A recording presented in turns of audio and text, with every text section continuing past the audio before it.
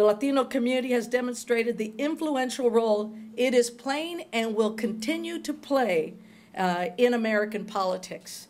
Conservatively speaking, because we want all the data to come out, but let's just say conservatively speaking, it's safe to say that at least 10 million Latinos voted in 2008.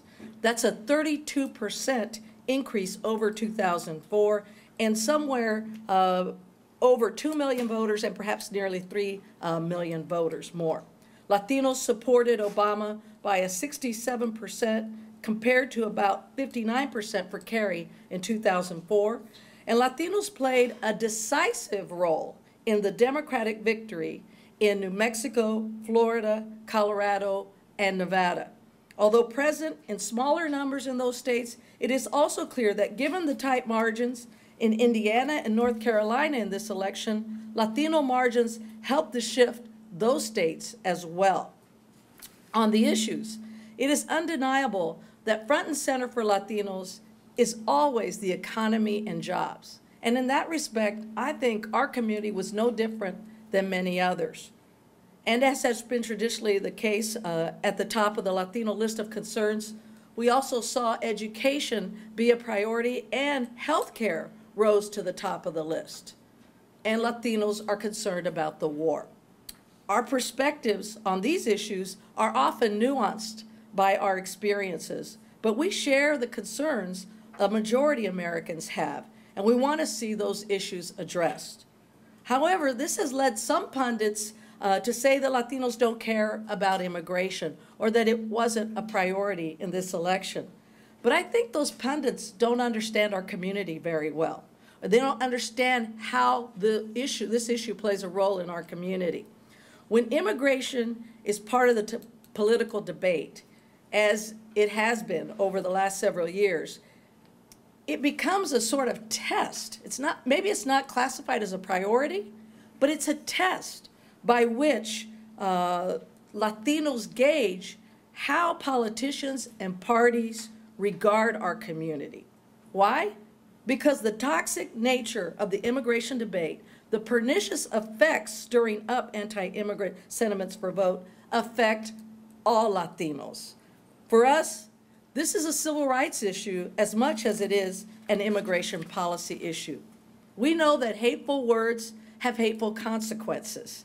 Hate groups and hate speech dominated the debate on immigrants in the last couple of years and quite frankly leading into this election, often mischaracterizing Latinos and the institutions that serve them in the process. And we've seen the consequences. Just this past weekend, we saw the brutal murder of a Latino immigrant in Long Island by teenagers wanting to beat up someone who looked Hispanic. It's not anecdotal. FBI hate crime statistics show attacks against Latinos on the rise over the past 4 years. And the Southern Poverty Law Center has reported that the number of hate groups has also risen that have targeted Latinos. And this has happened over the same period of time. Many pundits have gotten another thing wrong.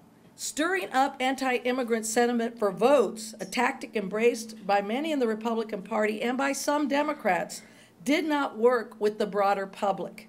It has, however, energized one electorate, Latinos.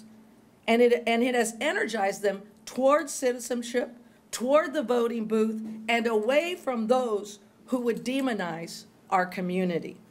Since the country as a whole is not buying this fool's gold of anti-immigrant rhetoric, this is yet another interest Latinos share with all Americans.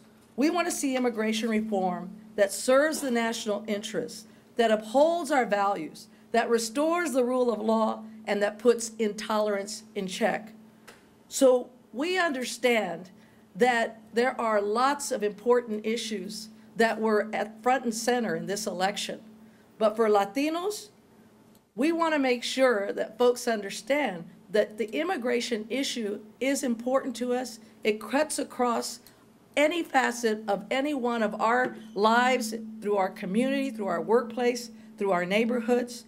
And I believe that many Latinos who entered this election cycle took very seriously a mantra started 2 years ago. Today we march, tomorrow we vote. We saw that mantra played out in many ways during this election, and we also saw that Latinos understood that if we were going to change the opportunity to advance responsible immigration reform, it was no longer a policy debate. We needed to change the political landscape. We changed the political landscape, and we expect and hope that we will see change on the immigration reform front. Thank you very much.